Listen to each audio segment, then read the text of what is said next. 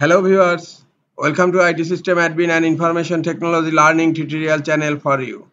Today in this tutorial I am going to show you how to fix USB connection notification not showing on Windows 11 computer. Sometimes it becomes very important for you, so don't forget to watch full video.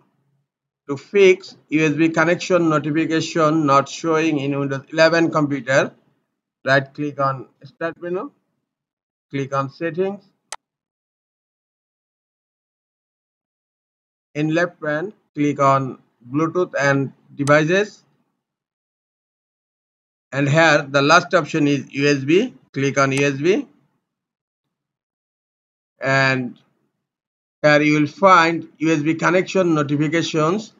Show a notification if there are issues connecting a USB device, and now it's turned off.